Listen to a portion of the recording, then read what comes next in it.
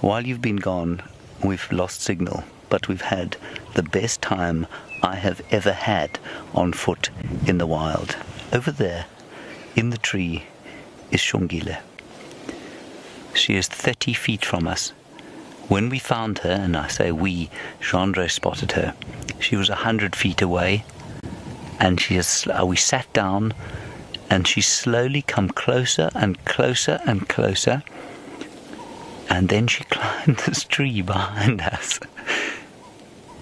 And there she's sitting, just watching. She's watching Aubrey. Her eyes flick to Aubrey, and then to Xongile, and then to me. And she's calling every so often. She's making a little kind of bird-like chirp, which I suppose is perhaps trying to call her mum, or maybe her brother. Hosana is around here somewhere. Now we're sitting exactly where Xongile and Karula were yesterday, where they killed that little impala lamb, and they finished it. Now let's just see what happens. I'm not going to move. I'm going to sit dead still. I think she's bored, everyone. I think she's just trying to have a conversation.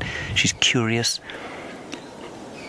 We did a little Facebook Live from here. We tried to get a little kind of Facebook Live going because we were hoping, or we were desperate that we should be able to share this with you.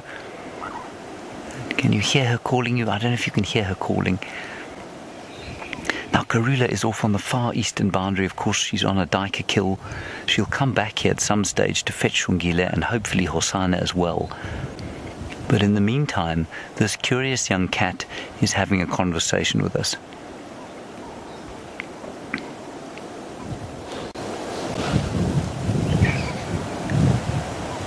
And I was trying to unpack what I felt about this. I was trying to unpack what it meant to me and why this was so special.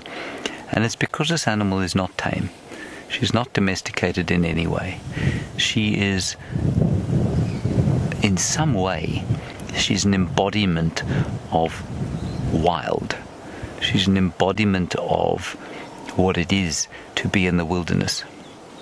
And that she has chosen to come and have this interaction with us gives us, I suppose, if not a view, it allows us almost to touch the heart of the wilderness. Now that might sound like a complete load of gobbledygook to many of you, but I don't know how else to explain why this is so special, why it's so much more special than when we're in a vehicle.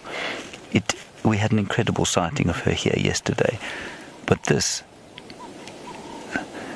is this takes it to 1,000 different levels. Even Aubrey, who's seen more leopards than you and I have had hot breakfasts, is sitting here smiling and enjoying this little leopard so close to us.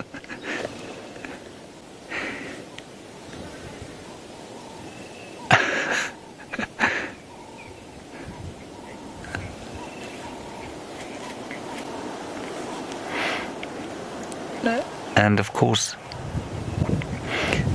we're sitting here with a young leopard, and I know Brent has spoken about it, and I'm sure Jamie has too, and Byron probably as well. They've spoken about how they enjoy being with young leopards like this on foot. And James, your question is, will she remain like this? And the answer is almost certainly not. You don't really want her to. When they become adults, they lose that sense of curiosity and awe. What we do want is for her to be comfortable with people on foot, so that when we track her as an adult, she isn't afraid, and she will just go about her business, and that will make viewing her more easy. But if we see Karula on foot, she tends to slink away, and if she doesn't slink away, she'd never approach you in a curious fashion. So we found her sort of 100 feet from where we're sitting now. If it had been Karula, she'd just have stayed exactly where she was. I don't think she would have moved off, because we sat down immediately and just remained very still and quiet and spoke in these calming tones that I'm speaking in now. But that curiosity that these young leopards have will eventually dissipate as they become adults. She's bored. There's no question she's bored of lying there on her own. That's why she's chosen to come and have a conversation with us. I mean, I cannot believe this. I'm sitting 30 feet from the base of the tree that leopard's sitting in. Is she coming down now? See if she comes closer still.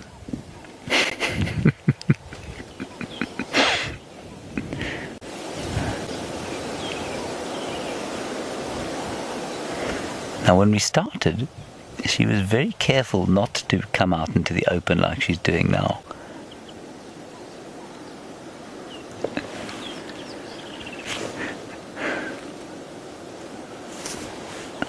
Now, I want to turn, but I'm not going to turn while she's watching me. I'm just going to very slowly move around. I think she likes the sight of Aubrey. She's going around to see what he's like. Can you still see her, Xongile? No. Okay, she's just the other side of the tree. She's now moving away. Yeah, she's moving away from us now. If you want to stand, Xongile, stand now slowly.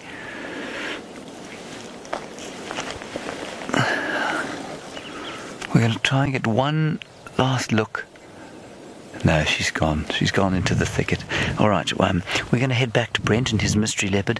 I will tell you, for those of you who were watching yesterday, you may have noticed that William of Djuma lost his hat. We found it again. William will be very happy. I am absolutely ecstatic.